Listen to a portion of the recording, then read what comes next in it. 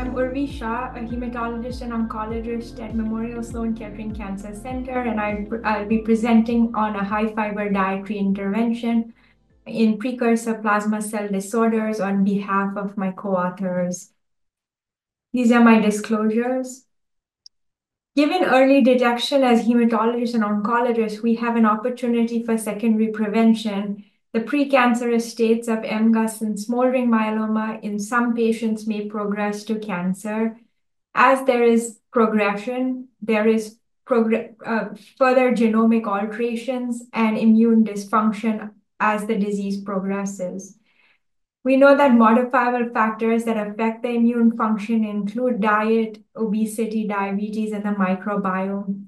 These disorders are very widely prevalent in the US population, and very few individuals in the US get enough dietary fiber. It's less than 5%.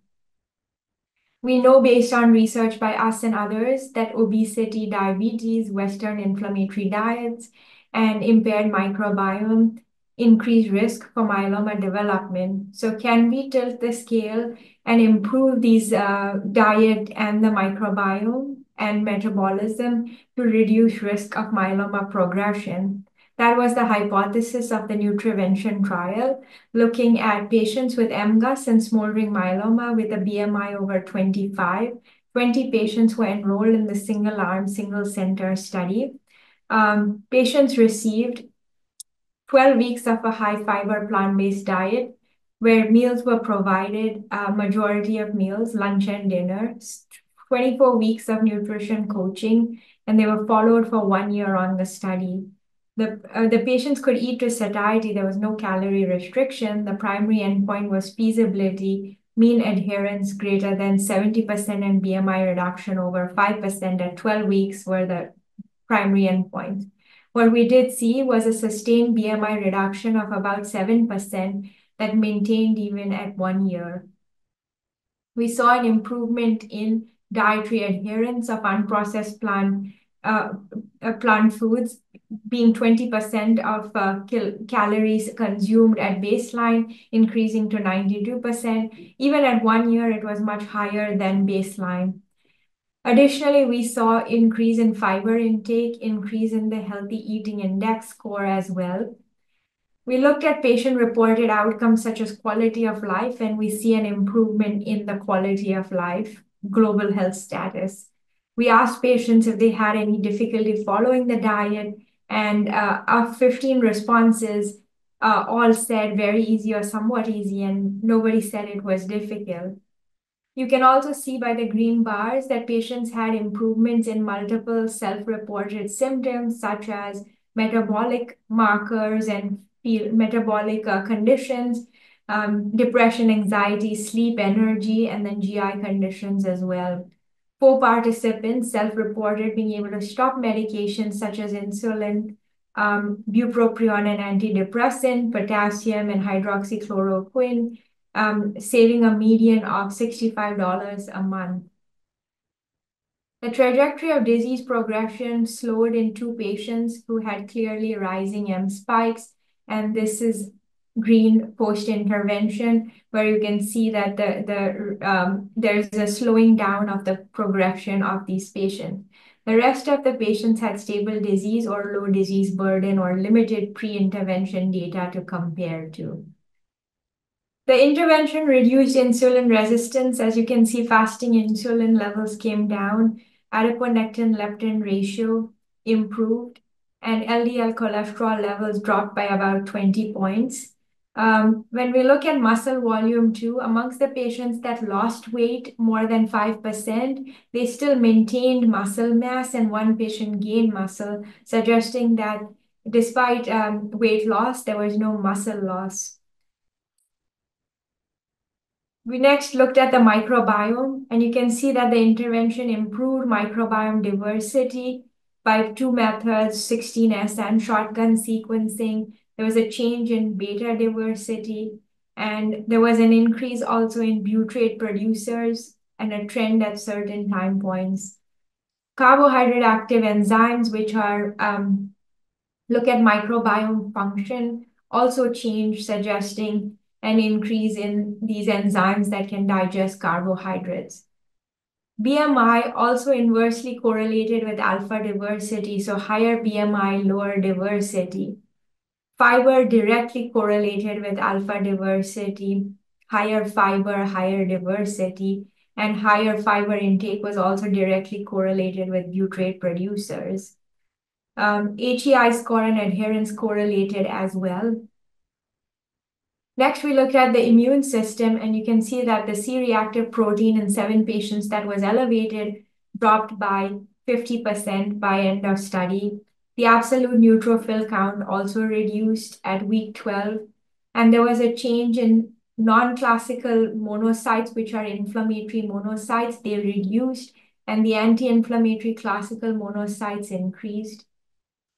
The intervention reduced inflammation, as you can see also with the cytokines. So in majority of patients, the blue color shows you a reduction in cytokines in the non-inflammatory cluster. The inflammatory cluster had a few patients who had infections, other cancers that led to inflammation or less weight loss.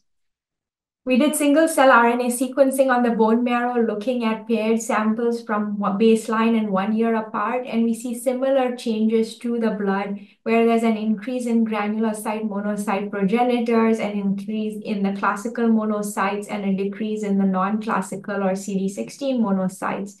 And on gene set enrichment analysis, there is an increase in signaling via the tumor necrosis factor alpha pathway in the CD14 monocyte, suggesting change in function too. Next, we looked at interaction between different immune cells. So to see what's happening when the immune cells communicate with each other. And what you can see is that at baseline, these myeloid cells are interacting with this exhausted cell, as you can see with all the gray lines, which are at baseline, and which majority of them connect to CD8 exhausted. At the end of the study, which are the green lines, majority of them connect to CD8 cytotoxic and NK56 dim. So this suggests enhanced anti-tumor immunity, and we see similar interactions in tumor necrosis factor alpha as well, with CD8 exhausted at baseline and CD8 cytotoxic and natural killer cells at end of study. Next, we looked at mouse models in Dr. Matteo Bellone's lab. This is the Vk MYC mouse model looking at smoldering myeloma, and these mice eventually will progress to myeloma. Half the mice received a high fiber diet, half the mice received the standard mouse diet.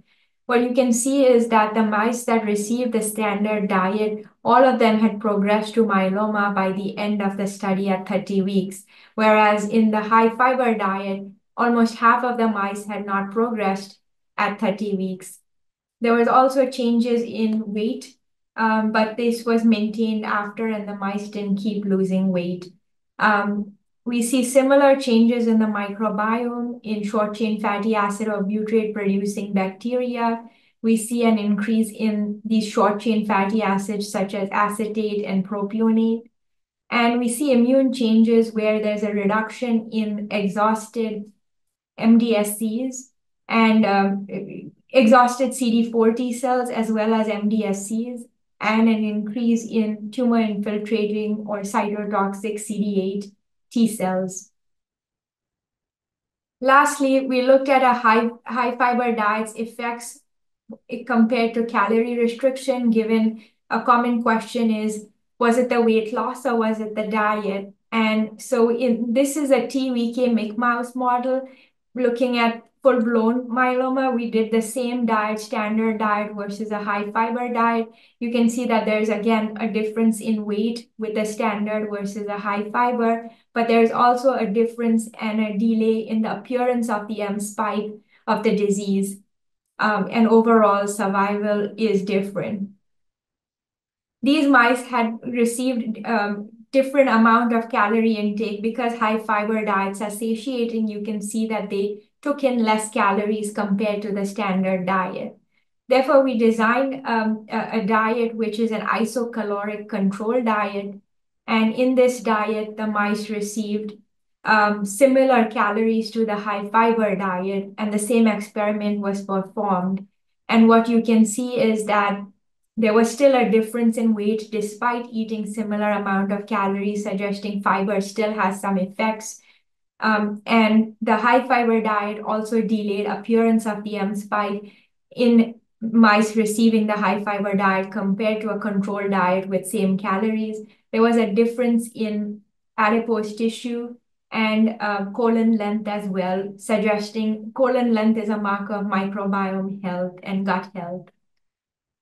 So with that, would like to conclude that a high fiber diet was associated with improvement in BMI, improvement in metabolism, so insulin resistance, microbiome diversity, and short-chain fatty acids such as inflammation, anti-tumor immunity, and maybe potentially delayed progression.